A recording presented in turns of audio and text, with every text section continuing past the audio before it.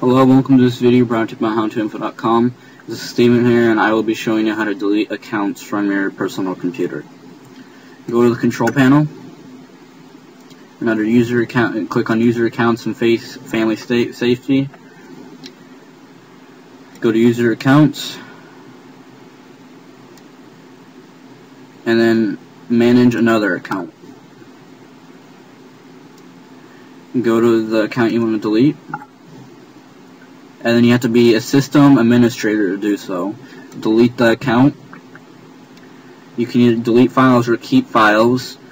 But if your computer is infected, the easiest way to remove files is to delete the profile that has infected files.